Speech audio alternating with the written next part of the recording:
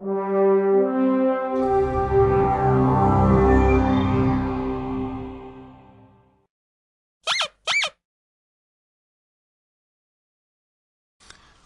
welcome back to another video tutorial here at GeekatPlay Studios. My name is Gary Miller. I'm going to do a Photoshop tutorial here on creating volumetric streaming light rays.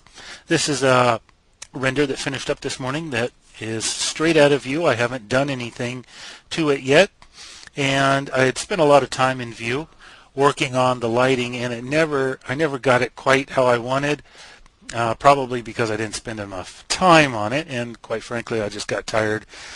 And I knew with what the image lacked, I knew I could make the adjustments in Photoshop a lot faster than I could in View.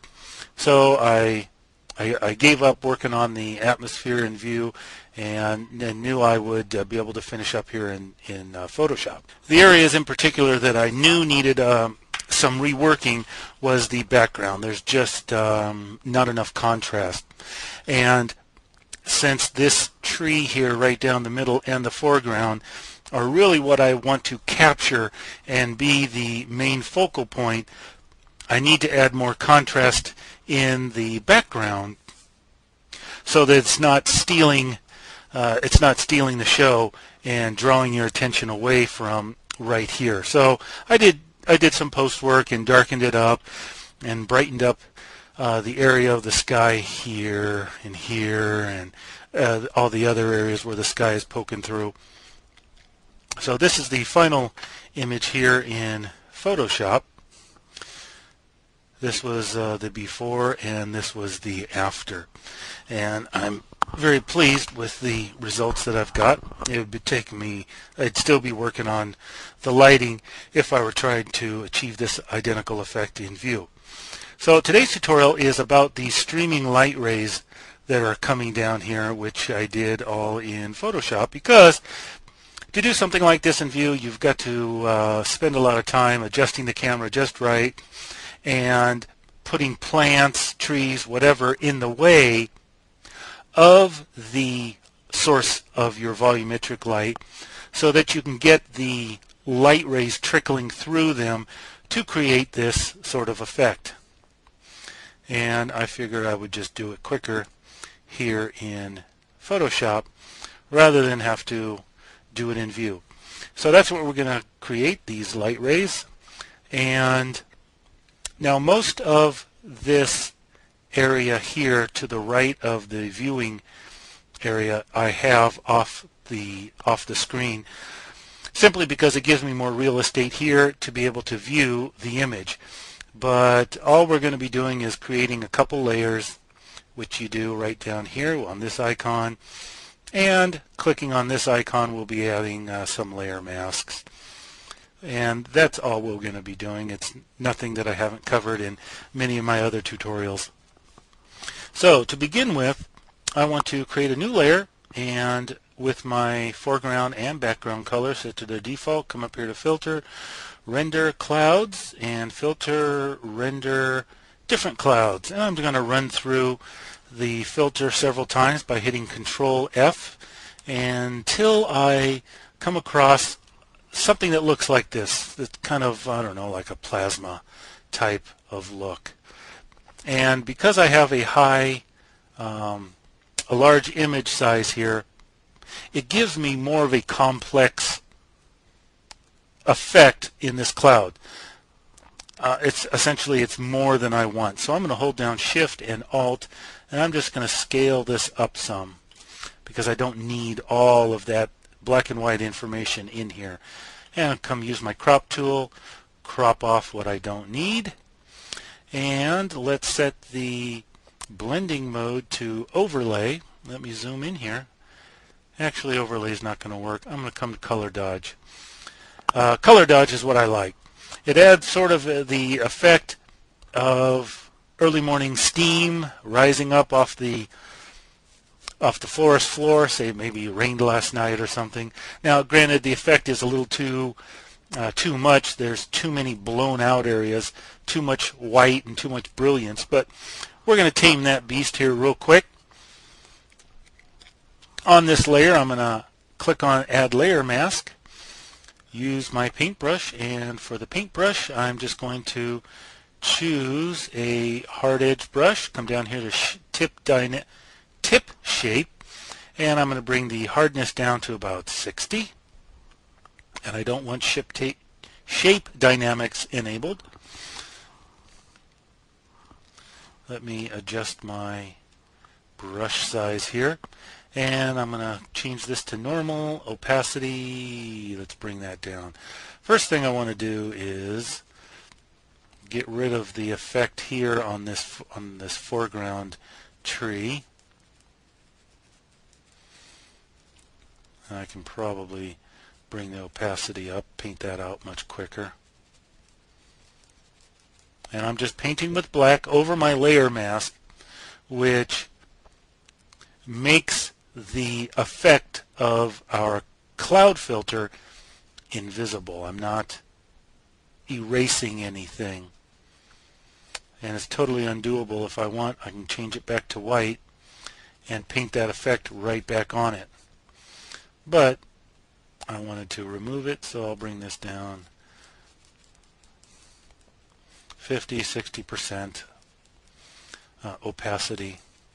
It just means I'll have to go over it more times. Okay, let's lower it down a little bit more to about 30.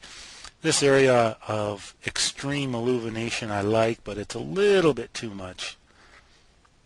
A little bit too much.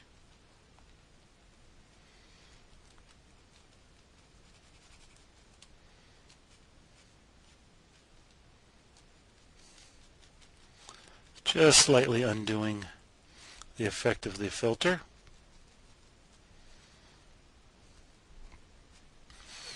Okay, I'm going to lower the opacity of the entire filter down to, well, it looks to be about 63%. I want to illuminate a little bit more here, a little bit more there. I don't want any on these trees here, so I will just cover those up. There we are.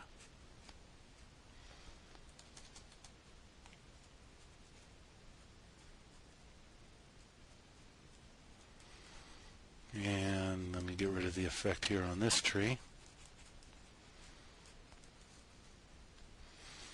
Okay, let's turn that layer off, turn it back on. Very quickly, we were able to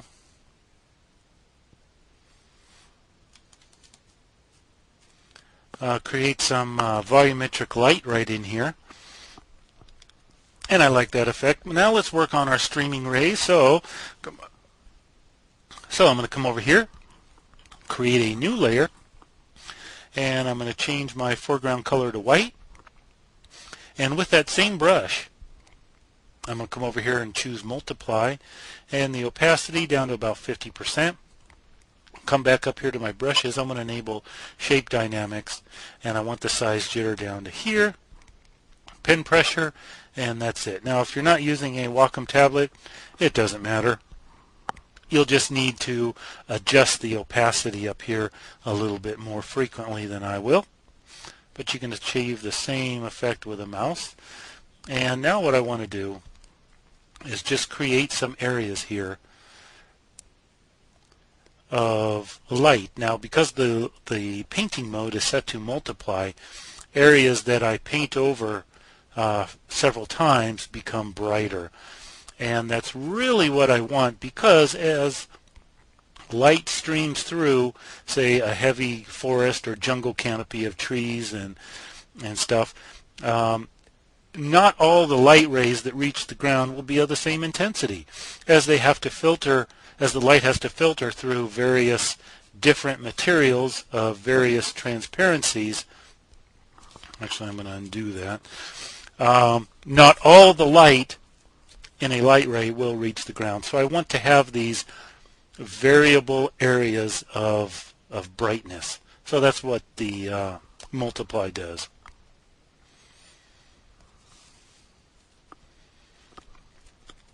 Okay, that looks just like a big mess. So come up here to filter and come over here to blur and motion blur. Now I've got the angle at 66% or whatever angle that you want.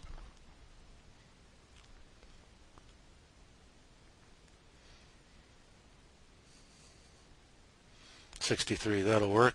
And I have the distance jacked all the way up to maximum, and that's fine. Click OK. Now I'm going to come up here to filter, and I'm going to run that motion blur filter one more time. Let me back out a little bit. You come over here to my move tool, and I'm going to stretch this out a little bit. There we are. And crop tool, trim off the excess. Let's zoom in here. Okay, first thing I want to do is pop a layer mask onto that. Come up here to filter, render, and clouds.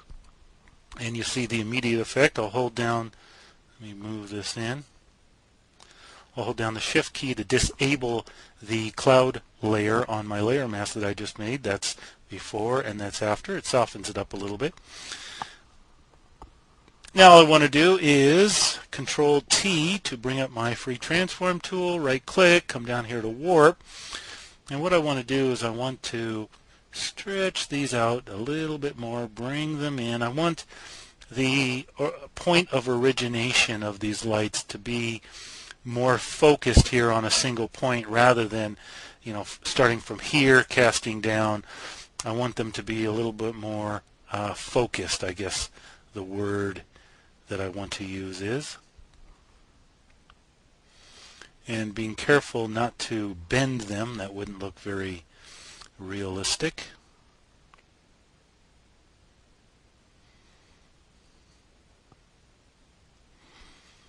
And this looks to be bent. Can I zoom in with Z? There we are. I want to grab these handles and try to straighten this mess out.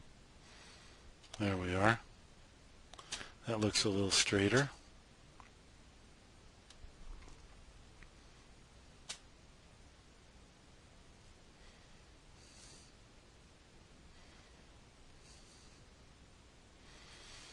Okay, let's zoom out now and see what we've achieved. A little bit too bright for my taste, so I'll bring the opacity of it down a little bit. And there we've got some streaming light rays. It's a little bit too sharp, so on my layer mask right here that we ran the filter on, I'm going to come up here to filters, blur, and add a little Gaussian blur to that.